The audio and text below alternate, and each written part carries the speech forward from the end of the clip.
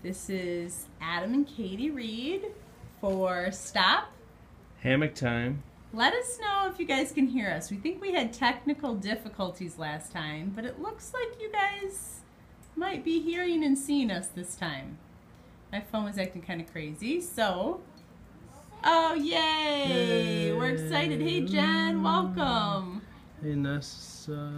Vanessa. Yeah. I was trying. Yeah, good job. Sorry. All right, this is our fireside chat, and I think the phone might be the fire might be melting my phone. We're gonna flip around here. Thank you. Hubby is a great fire maker, pun intended. And my job is to tend the fire when I'm home, and as long as it's still like hot when he gets home. Whoa. I'm usually the one talking about that. Anyway, so we gotta show it. See, we're blazing. It's blazing. See that? Okay. So anyway, our fire is ablaze. Just like our marriage. Oh look! Ooh. They join us. Vanessa and her husband join us each week. There's another guy. Another male. Yay! That makes us happy. Testosterone. See, too bad he can't have like a camouflage heart. Camouflage hearts or. Yeah, how do guys feel about that on social media and stuff? Like, hey man, heart. Is that kind of weird? We just don't. We don't do it. Okay. Thumbs up, I guess, is better. Anyway, so this should be better because we've already practiced this once. We didn't really love our topic the first time, probably won't like it the second time, but it might be a little more lively and a little quicker. So we were talking about dividing up chores. Chores around the house. Yes. Not necessarily your kids, but you and your spouse.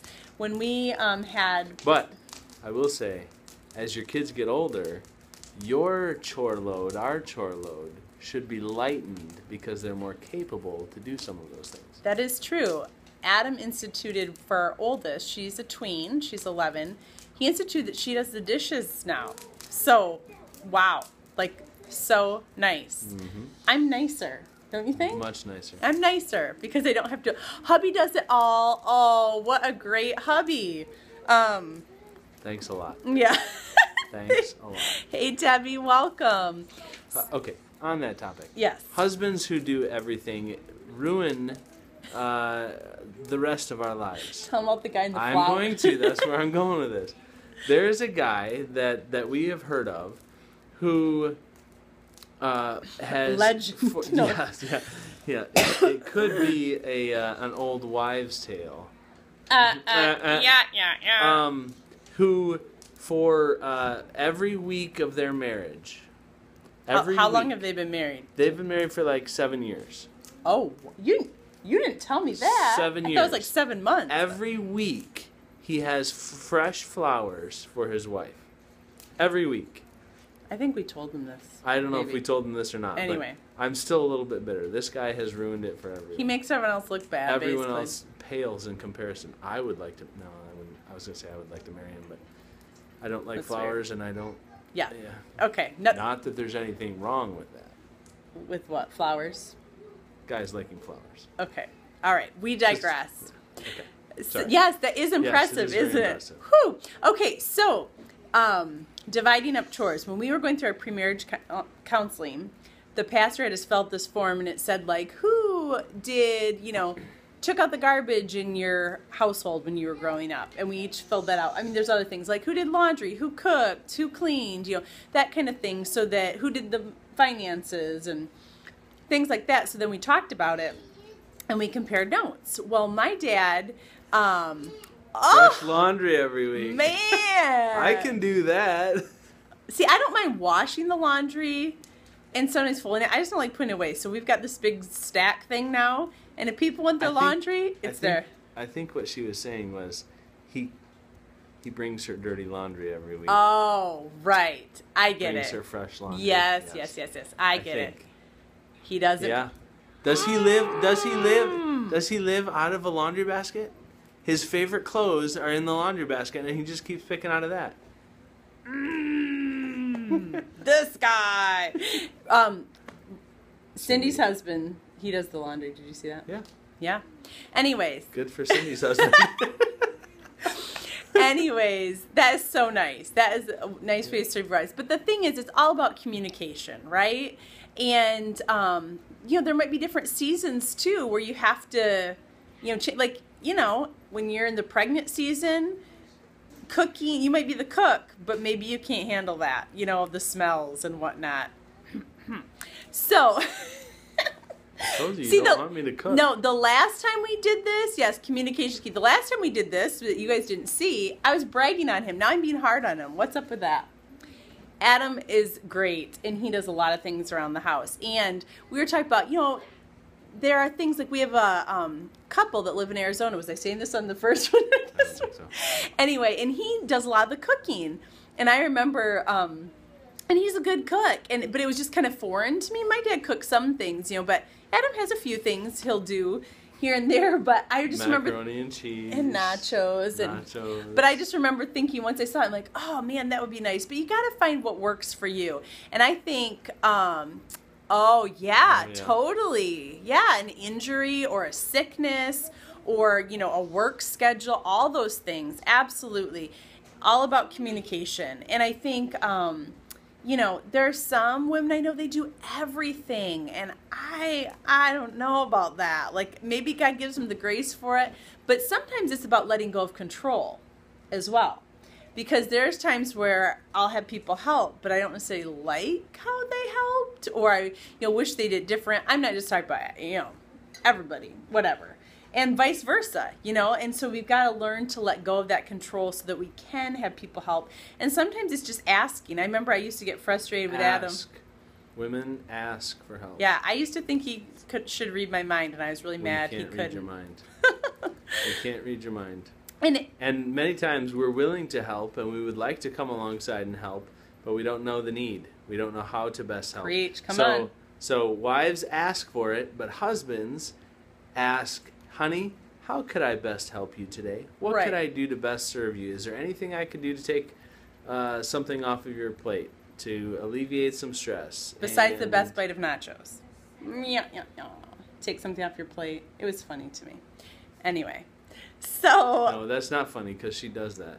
She will search the plate of nachos and take the very best. It's true. I do. But you can have the best of me. Yes, ask with specifics. That's good. Not just say, hey, what can I do? But, hey, what could I do in the kitchen to help you? And you want to share your little tip from before about how it's a... Helping out is an aphrodisiac. So, guys, get on your help train. I asked Adam, what do you want to talk about? Guess what he said? Sex. Wasn't chores. So, anyways... but yeah, it shouldn't be a chore, right? But okay, here, am I right? Did you see that's right. I see that. Turn sex into chores and chores into sex. Okay, but it's not right. It's okay. That's not why you should do it. Right. Motivation should not be yes, sex. Look, sex starts in the chore. Yes. That's right. And sex starts in a lot of places. Here's the thing. Sorry. One of the things. Wow. One of the things that I love when Adam does is he has. I'm just putting you under the bus tonight. He has a issue with jackets, coats, shoes, sweatshirts, anything else? You're going to have to wash the bus tracks off my back. I'm sorry, but he really likes those things, and his brothers have the same problem. It's like an epidemic. So anyway, when he gets rid of hoodie sweatshirts, so it's a sock. I could get into socks. So, I just reorganized our closet and, in our coat closet, okay? And I was trying to bless my husband. Now I'm losing my crown because, anyway, I was trying to bless him with this. But he had half of the closet. All the rest of the family, there's 6 of us all together, had the other half. And he was like, oh, good, it's not more than half or, whatever. So I found 4 or 5 coats that I'm pretty sure he would be willing to get rid of. And I think you got rid of 3 out of the 5? 3 out of the 5. 3 out of the 5.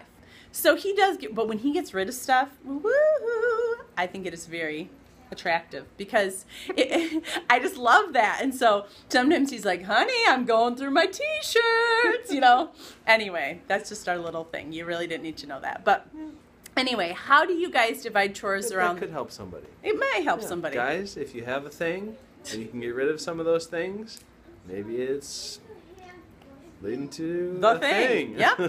So anyway, how do you guys divide chores around your house? I think communication is key.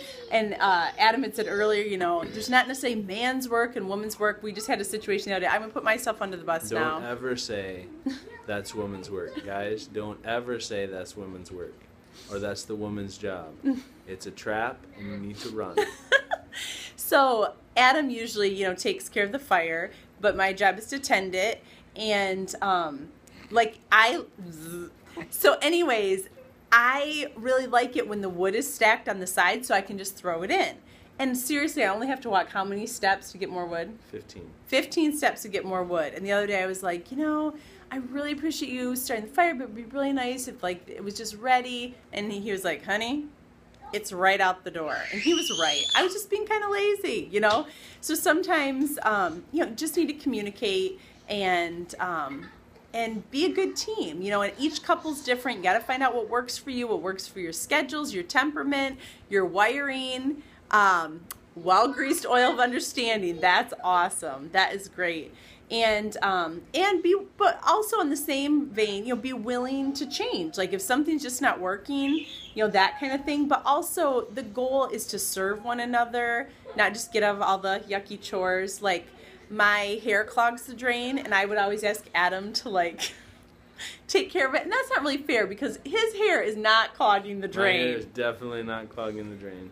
Oh, that's great. Your husband does vacuuming, dusting, and cleaning any floors. That is awesome. You know, I usually do the bathrooms, but Adam will sometimes do the showers for me because I just don't like to do that.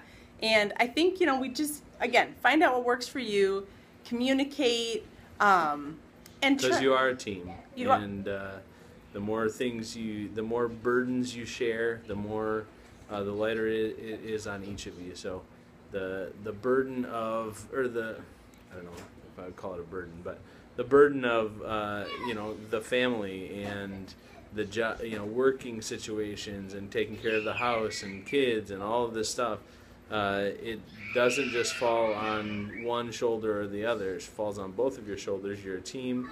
You're one flesh, and it should be shared. Yeah. Not necessarily equally, but in a way that works for the best. Yeah. For you guys. And sometimes, like, there can be different situations where the other person just can't do as much for whatever reason, and obviously there's grace for that. But you know, I think, you know, we know some people too where like the husband's like, well, I work and I expect you to take care of everything else. And Adam will often talk to those guys and he's like, listen, your wife, you know, just to clean your house and cook is a full-time job.